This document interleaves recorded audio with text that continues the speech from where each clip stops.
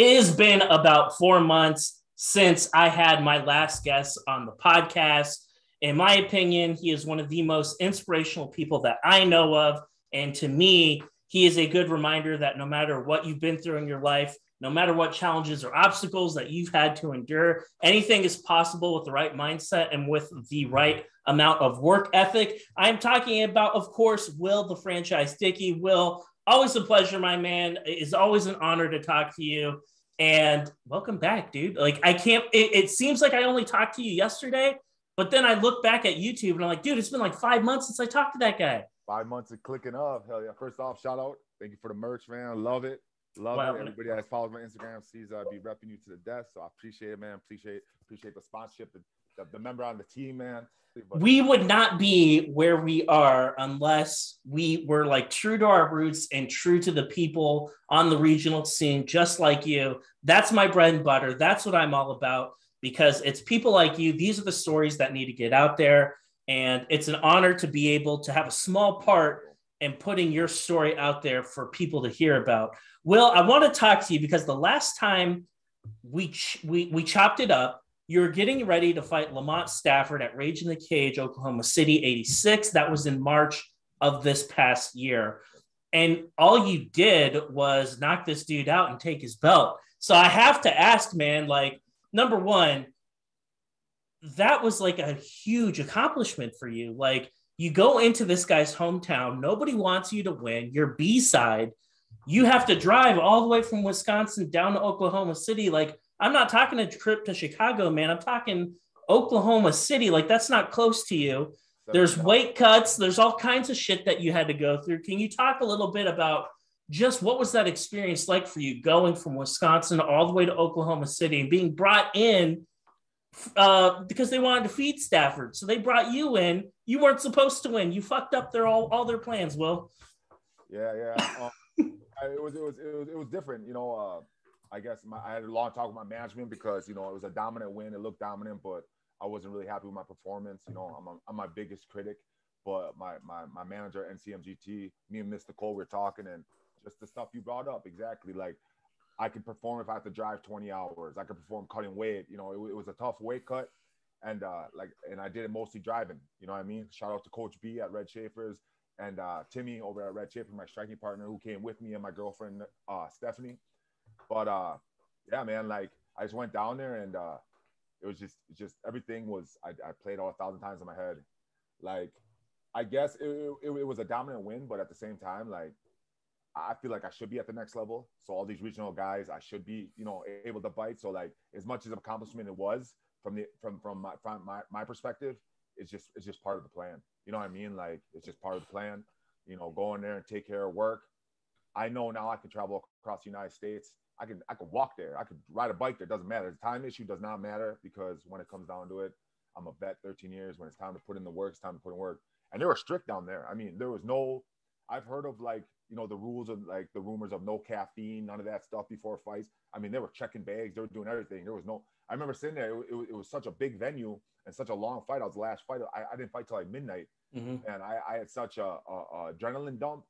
And like, you know, I'm a coffee drinker too. I don't really take that pre-workout shit, but I'm a coffee drinker too.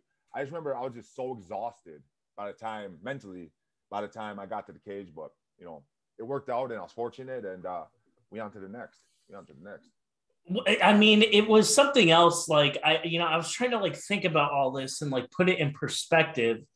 You took that man's belt, but, like, when you think about, like, for you, it's just another fight. Like, I was probably more excited about it than you were, because I was like, holy shit, he got a belt. This is so fucking cool. And you were just like, we got a belt.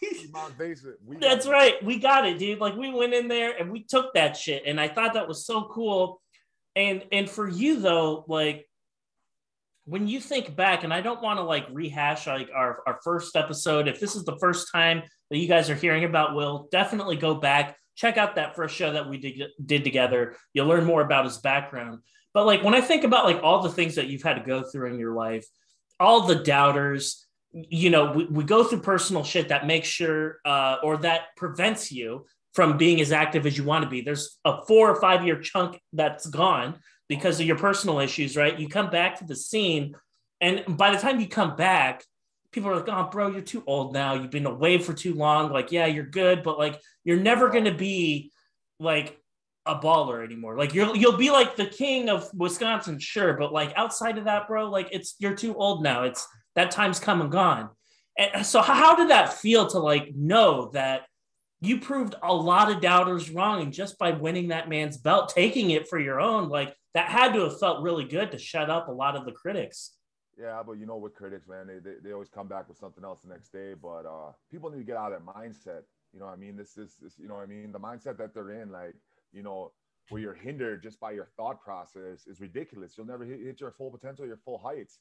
Like, you know what I mean? You're only going as far as your mind will let you. You know what I mean? And if age and stuff like that is what people thought were going to hold me back, then I'm breaking the dynamic. You know what I mean? And if a guy that came over or opiate addiction and had to go through everything I did, self-inflicted what I had to do, and then come back and still make it to the show, and it's cliche as sound, anybody can do anything, man. And like, I'm a prime example. So I love my critics and I love my supporters more, but you need to have critics as much as you have the supporters, because the critics will bring something to light. And if I do feel some type of way about it, I'm never mad at them.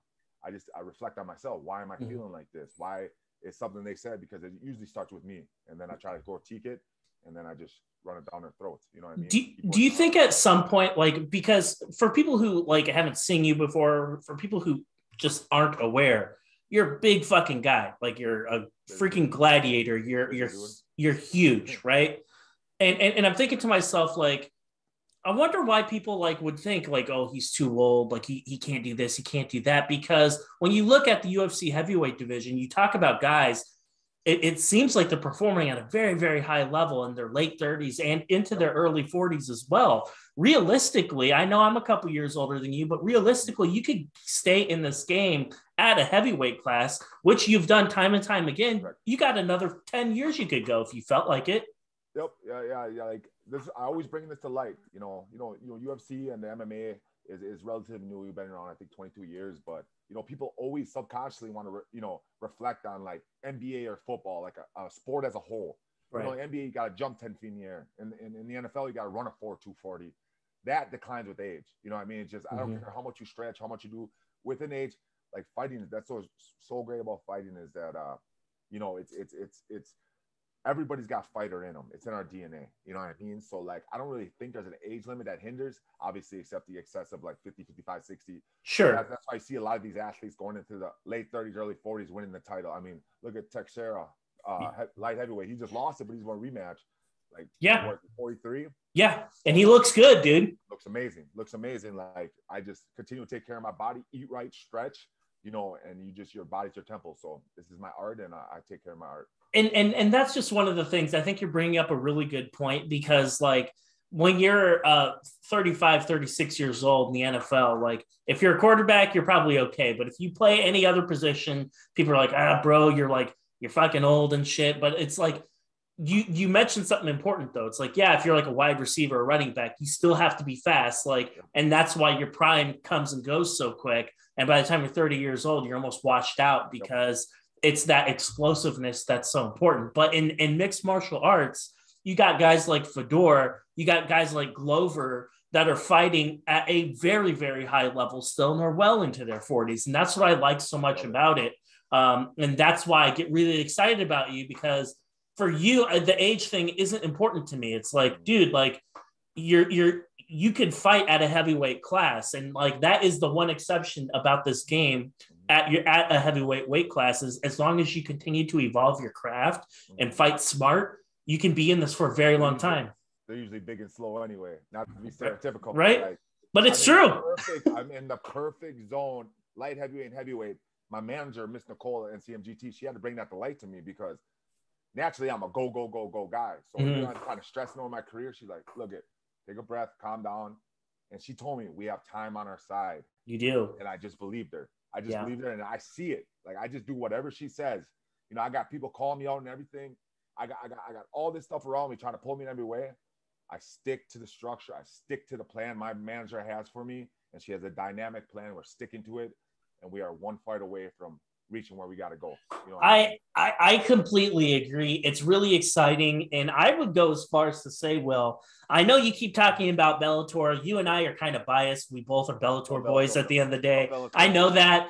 But I look at it, I'm just like, bro, like a UFC heavyweight call-up, that's not like so far-fetched in my opinion, because you look at these UFC heavyweights, I'm like, bro, Will could go in there and would fucking smoke these guys. I say that, and I know if I'm thinking it, I know you're thinking it too. I just love how Bellator moves, just like you. You know how they're just passionate about their fighters.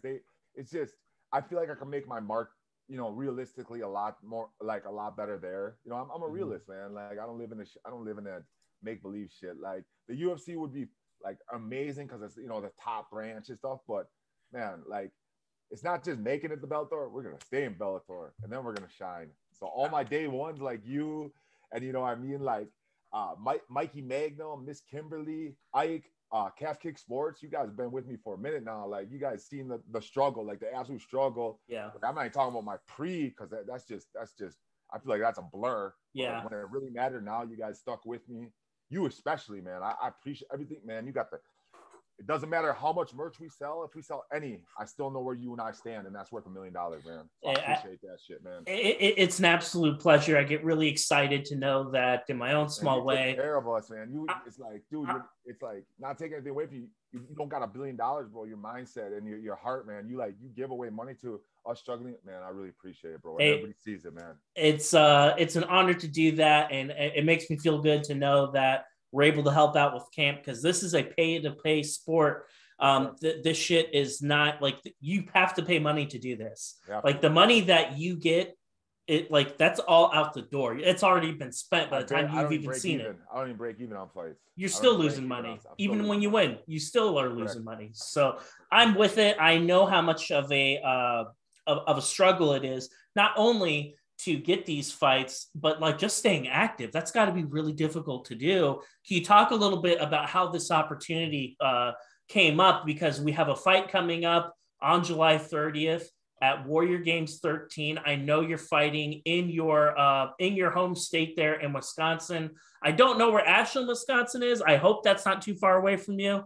I hope it can't be as bad as going to Oklahoma City. No.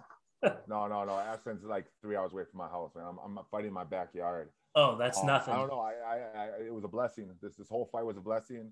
The venue is like whatever. I'm not gonna talk about the venue, but we're just gonna go in there and we're gonna take care of work. And it's right in my backyard. I can't ask for any more. So I just do what my manager says. And if Ashland where she wants me to be, I trust it. I love it. I love the style. I don't really know how I got this fight, but I'm going to take like every other fight. He's a champ of the world. I'm going to go in there and run through him. I don't give a fuck if he got 8 wins or 50 wins. You know what I mean? Like, he signed on dotted line. I'm going in there. I'm not taking this guy lightly. And I'm going to go take care of business. And hopefully post-fight, we're talking about the win and another belt thrown on the wall. You are fighting a guy, for people who don't know, this bout is happening in Ashland, Wisconsin. Is it happening on the Indian reservation up there? Yep. Yes, okay. So I asked that because it seems like we're in a very similar situation as last time. I looked at your opponent's Tapology. I'm assuming he's native. It seems like his right. It seems like he's affiliated, like the tribe has their own gym or something like that up there. Correct. But let's look at when I peel back the onion and I look at this guy, it seems like there are two versions of him. There's the can version of him that happened way later on in his career. This guy, you cannot keep this guy out of the ring. Like, he had a lot of losses between 2013 and 2018. A lot of these losses, he's getting finished too. He goes away for a little while.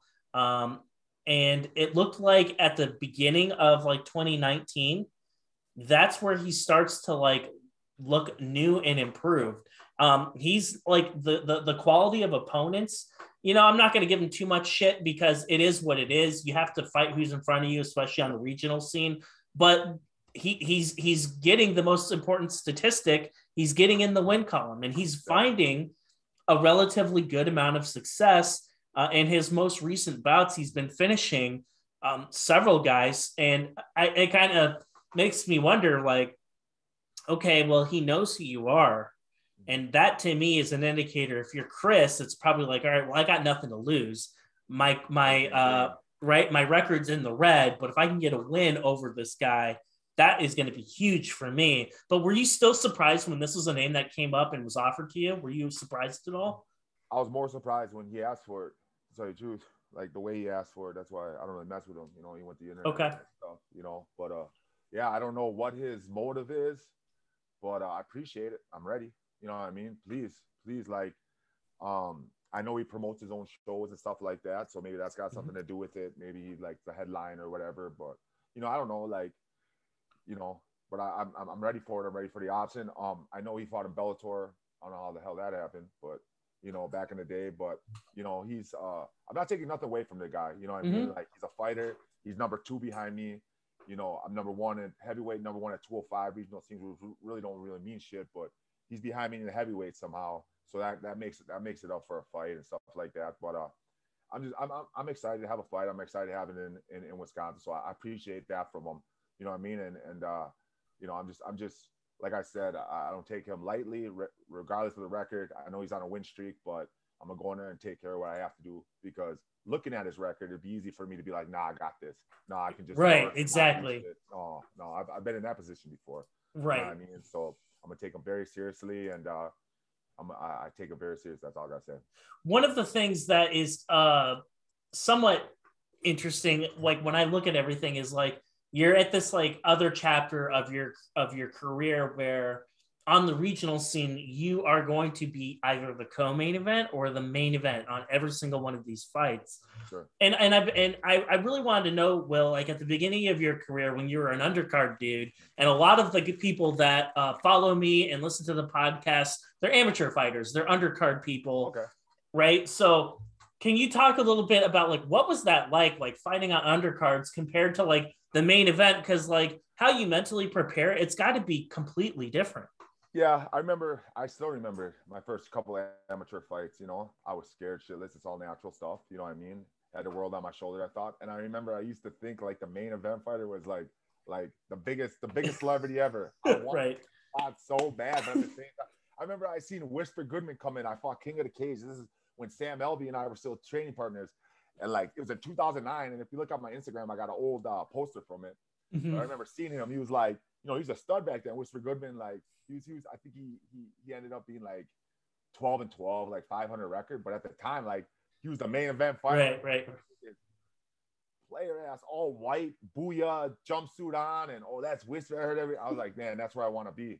Mm-hmm. Like a couple years later, that's all I've been fighting. So, and I guess the whole hindsight now, looking back as like a main event fighter, now I kind of wish I was, because I want to get those fights out. Man, you do not want to wait to the end. That is just still to this day, it's draining. You know what I mean? So there's not a time that I'm not like, damn, I wish I was number 1 fighter or number 1 fight, or somebody hit me in the head with a bottle as I'm walking out so I don't have to fight. Man, I feel like that. It's kind of interesting because I also talk to other fighters, and one of my friends, she's about to make her pro debut soon.